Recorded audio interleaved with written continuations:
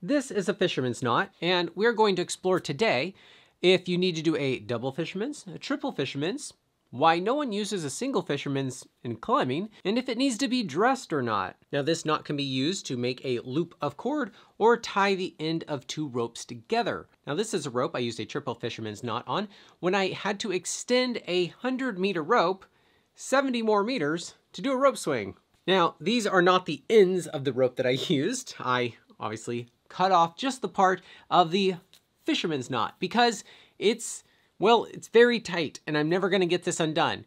Mostly because we jumped on it several times, but also because we pulled it 8 to 8 in the lab here to find out how much weaker it got because it was rock hard. You can see how much that knot crushes that rope and how much it's pinched there.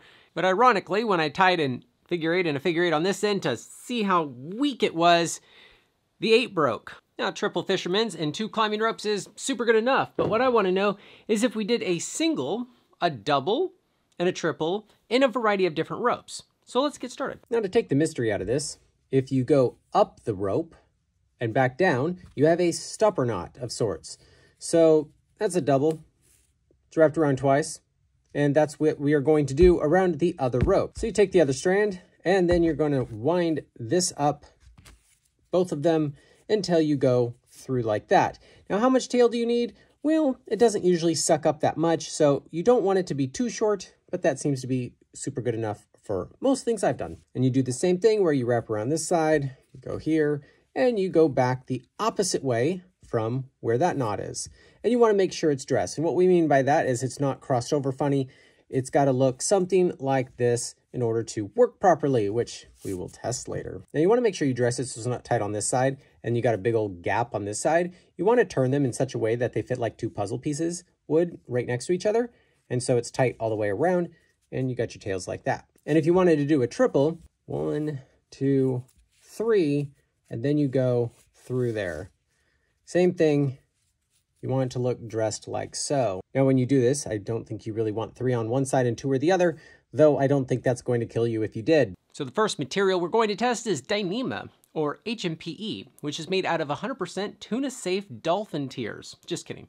It's just very slippery, and it's a very good way to demonstrate whether or not it's holding, because we've eliminated almost all the friction out of the system. Let's start with a single fisherman's and see how it does.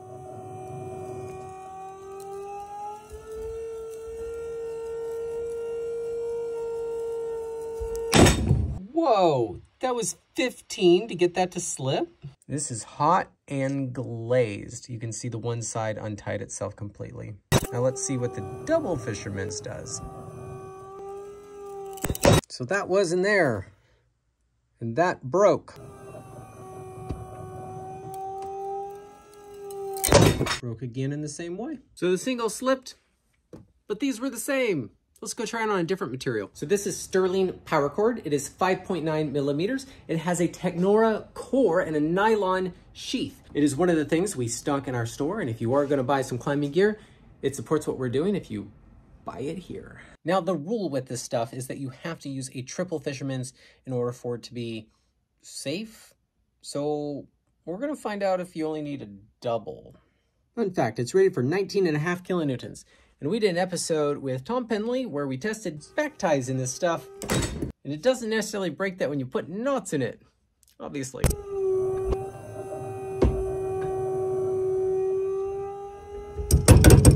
That was lower than I thought. 9-ish.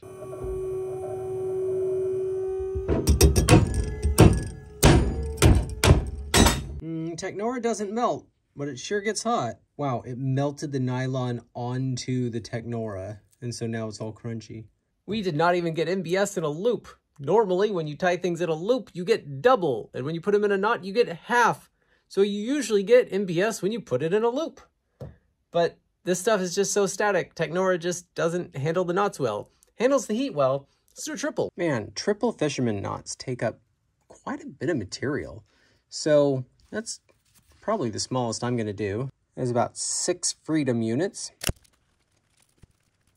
So I untied it to see how much material that took. It was about 3 feet to make a 6-inch loop.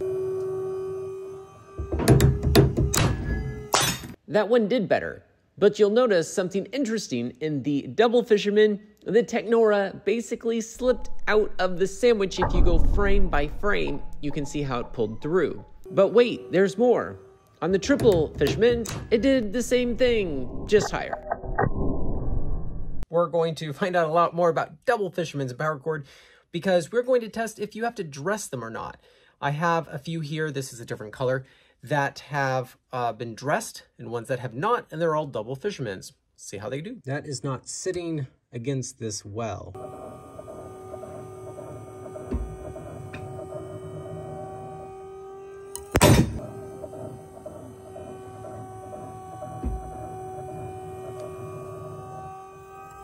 Now for the dressed ones.